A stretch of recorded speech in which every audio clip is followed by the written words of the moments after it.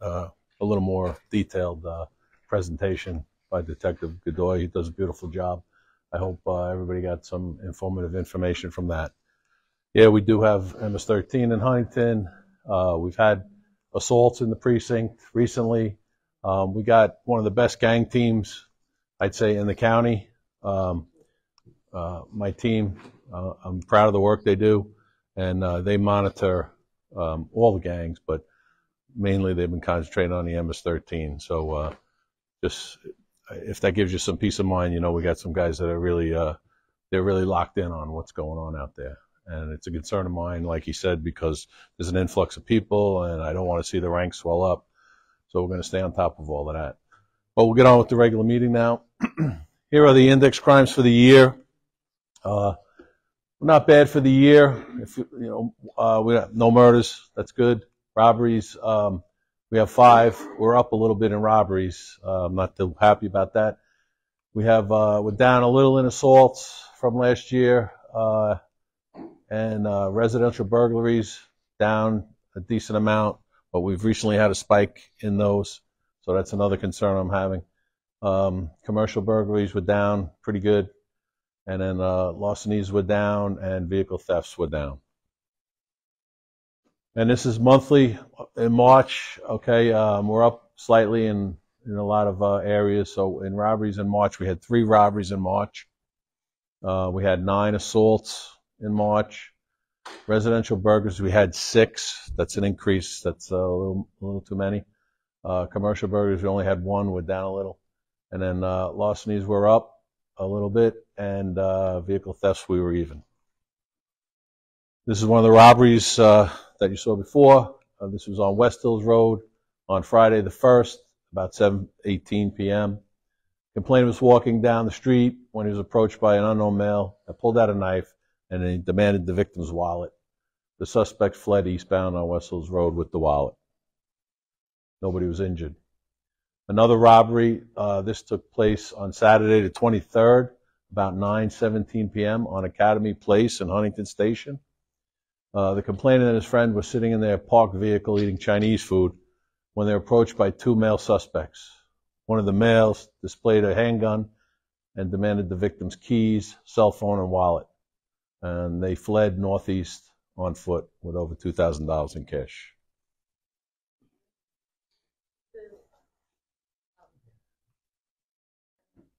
Okay. This was a robbery. This was reported. This was a domestic incident. This is, so it was reported on the 5th. I'm sorry. This occurred May 5th of 23. So last year, May. The location was 5th Street in Huntington, East 5th Street. And then it says on, the complainant came into the precinct on the 22nd of March, and to report that in May of 23, her son entered her residence, displayed a gun, demanded that she open her safe and give him all her money, which was about $25,000. And then he also demanded that the mother add him to the deed of the property she owned in Brooklyn. This was the poor woman's life saving. So this is her own son. And this is being investigated by the detectives.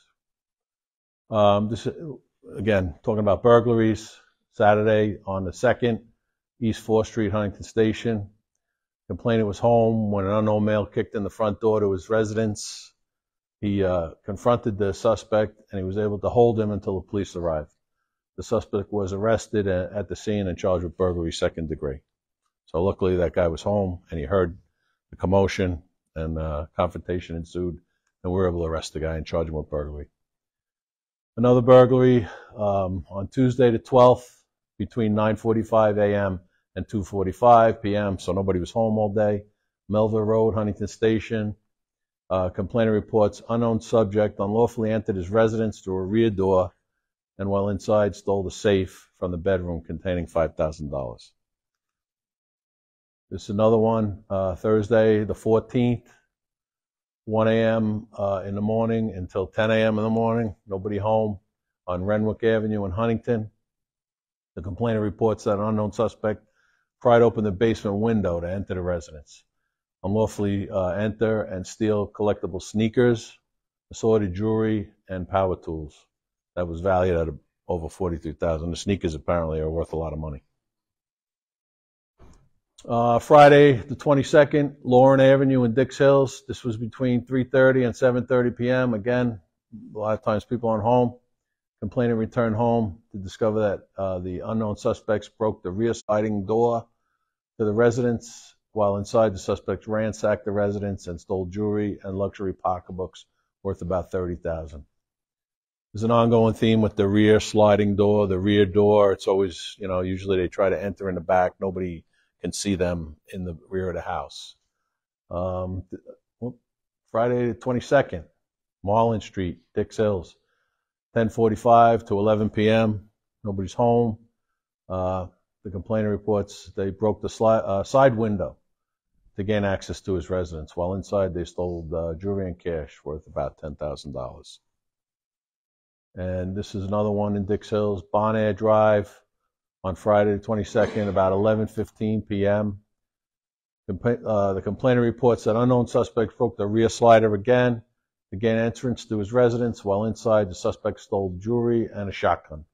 The value was about $3,500.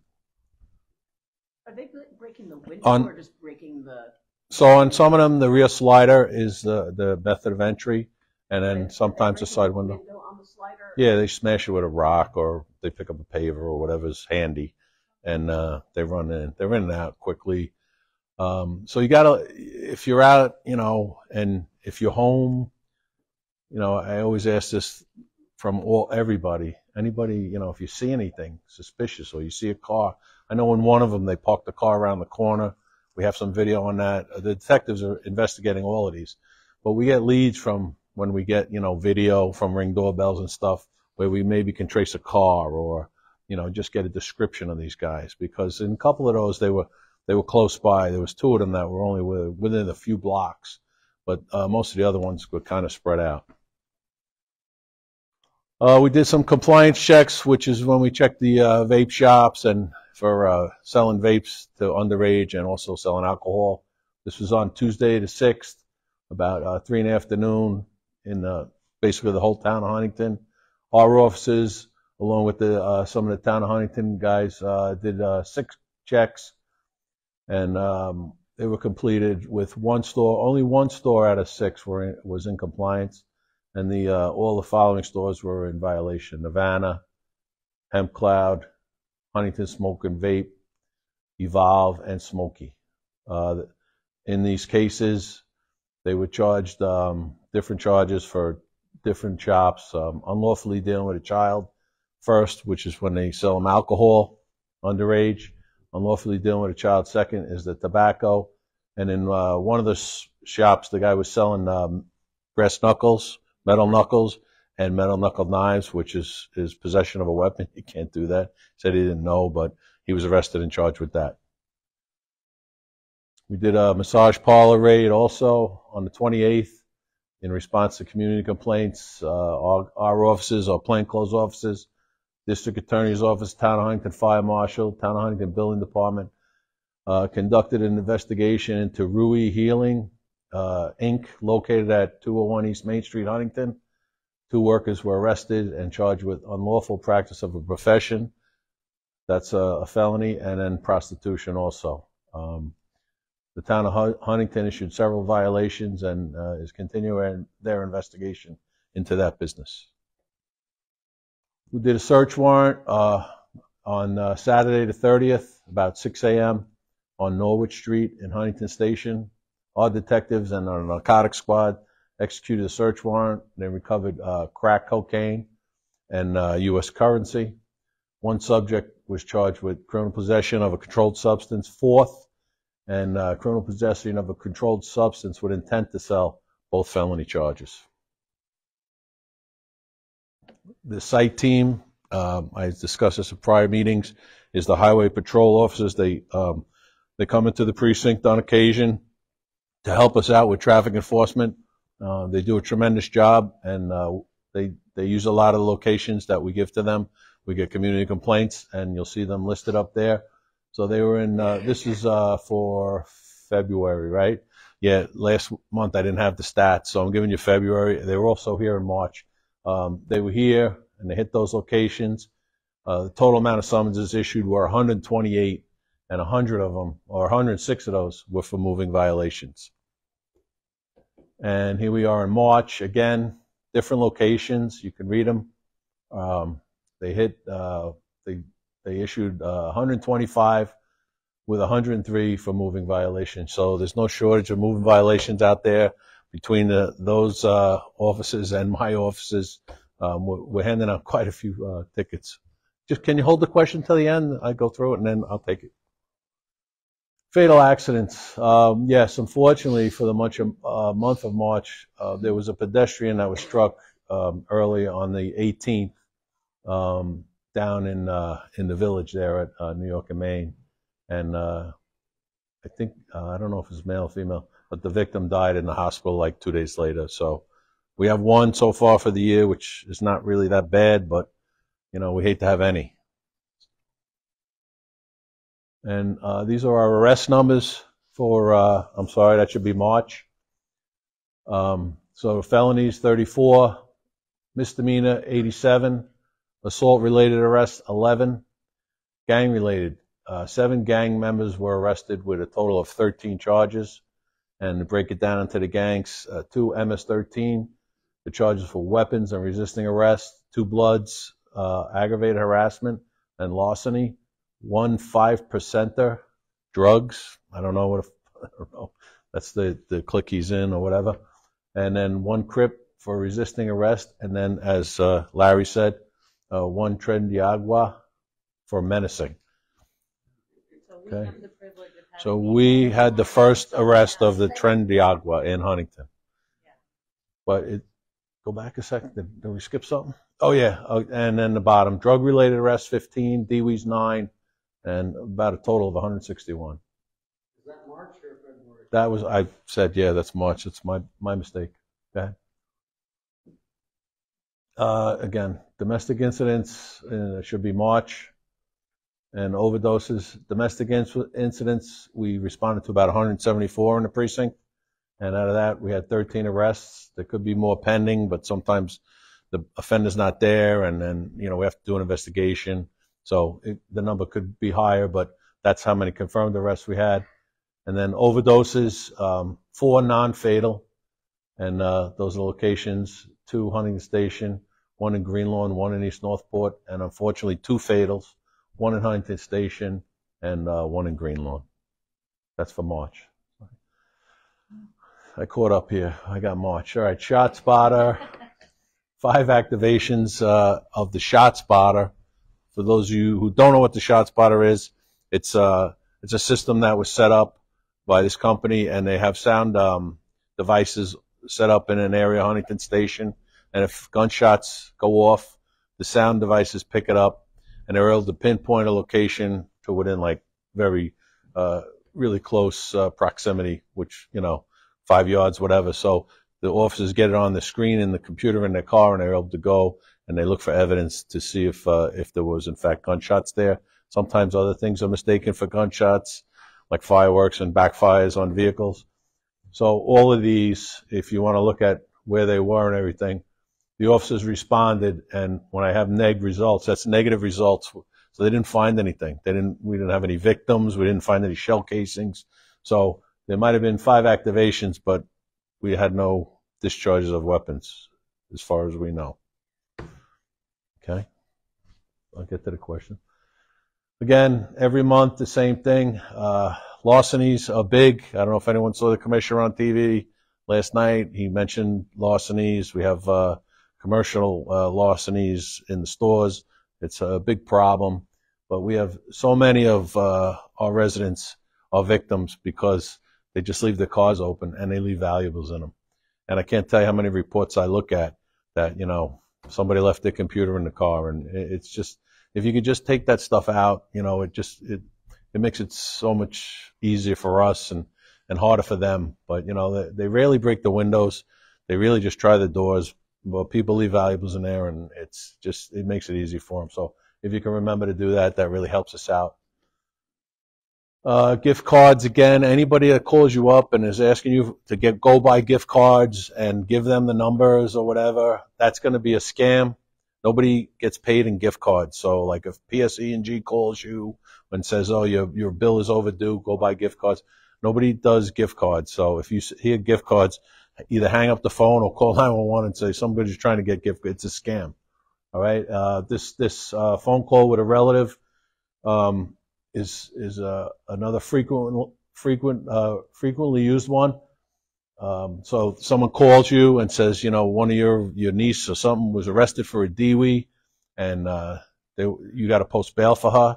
They just recently arrested somebody. They tried to get $30,000 from somebody. Said, I'm going to come and collect the money. It might have been in Nassau, but they got the guy, which made me very happy, because these scams, they prey on elderly people a lot of times, and it just boils my blood. But so just know that, if someone calls you saying somebody was arrested, see if you could figure out a way to contact that person through somebody else or another else. Hey, check on so-and-so, if anything happened, because it's pretty much a scam, but they use it all the time because they're successful. And then links that pop up, just be careful. Everything, there's a lot of phishing scams out there, and then once they get you locked in, there's another thing they've been doing where they say they're from the FBI, and maybe they found pornography or something on your computer, and people get all freaked out, and they're like, oh, you got to pay. We're going to take care of it, and they don't do that. The FBI doesn't ask you for money or anything like that. So just know that that's false also. And we got some events coming up. We got the prom project. So April 4th, tomorrow. So tomorrow, 4 to 8 at the Flanagan Center. If you need a dress or like a tux or whatever, they have donations, and I guess you could go pick it out. Is that how it works? Yeah. There it is. Okay. Senior prom. Okay, so you're involved with this also. So they're doing the senior prom, and at the Flanagan gym. But we won't be carding anybody. Okay. To prove that all they're right. senior. Yeah. Oh, okay. So they have to read. Okay, so if anyone's interested, or maybe you have, your parents or whatever, and they want to go to this and have a nice time, it sounds like a good event. Yeah. Look at live music. It's nice. Good night out. And then Operation Medicine Cabinet. Everybody has old prescriptions they want to get rid of. If you have them and you don't have a way to dispose of them, we do take them in the precinct. But these are some other options on different dates if you want to take a picture of this. It seems like through the month of May, there's going to be plenty of places to drop them off, a lot of the libraries. Unity Day, this Saturday. Yes, this Saturday, Unity Day. Okay, big parade and festival starts at the primary school at 253, Jefferson Primary School, Oakwood Road. The parade goes south, right? And travels to Stimson at 401, and then there's a big festival set up there. So hopefully we have good weather, because tonight's horrible. But yeah, let's see everybody there. I'll be there. Okay, is that it? And then the next meeting is the 7th. We're back to Tuesday, and this will be at the precinct. Yeah, so we'll be back. Sorry, somebody said that I screwed up on the date on tonight. I pushed it back a week, and then anyway, I just moved it one day.